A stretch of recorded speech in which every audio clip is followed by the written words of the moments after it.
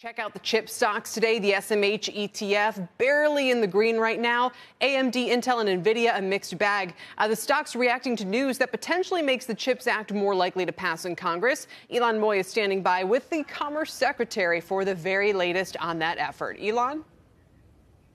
Well, Kelly, we are just learning from a source familiar that Senator Schumer has started telling his caucus to prepare for a floor vote as early as Tuesday to start moving a very limited competition bill that includes that $52 billion in funding for chips, as well as a separate investment tax credit. And here to talk about all of it with us today is Secretary Gina Raimondo. Thank you so much for taking the time out. I know you're busy, knee-deep in negotiations on Capitol Hill, so I was hoping you could lay out the state of play for us. Is this sort of chips-only bill the path forward? Is this going to be the final solution? It seems like we're moving in that direction. You have said that Schumer has said that earlier today. You saw Republican leadership, Republican leaders, Senator Cornyn, Senator Blunt, coming out saying they would be supportive of a much slimmed-down version of the bill. It seems like Republicans and Democrats are coming to grips with the urgency of this situation. If this doesn't happen next week, China wins, the United States loses. It really is that simple.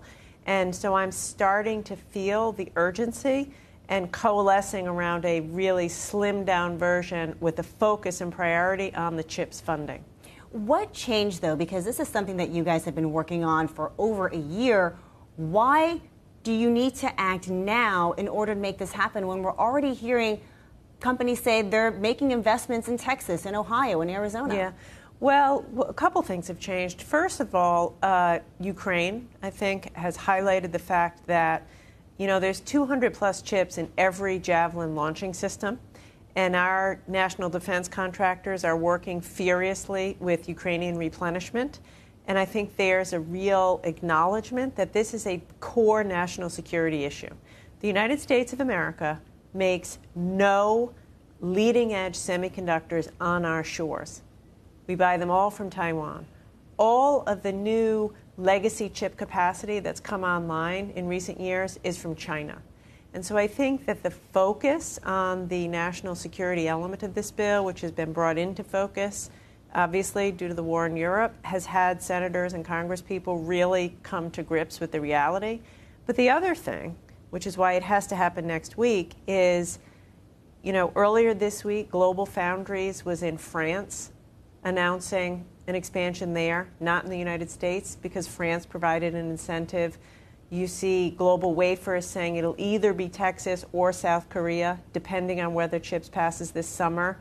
So the point of it is, the U.S. is going to lose out, quite literally this summer, to Europe or Asia if... At home, you have reports that Intel is going to be raising prices of some of its chips by as much as 20%.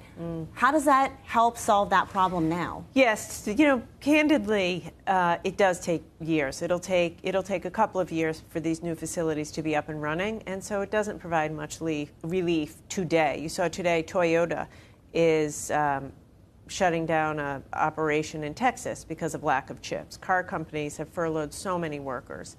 So we have to get through the immediate crisis. However, we also have to start now, because shame on if Congress leaves for August and this isn't passed, and these companies go build in Japan, Singapore, Taiwan, Europe, we lose out, and we lose out forever.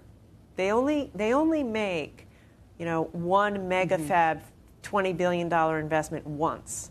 And so we're playing for the long game here. We're playing for America's long-term national security, but we have to move now if we're going to, have the window to make this reality. Secretary Raimondo, thank you so much for taking the time out. We'll see what happens over the next few weeks. Kelly, I'll send it back to you.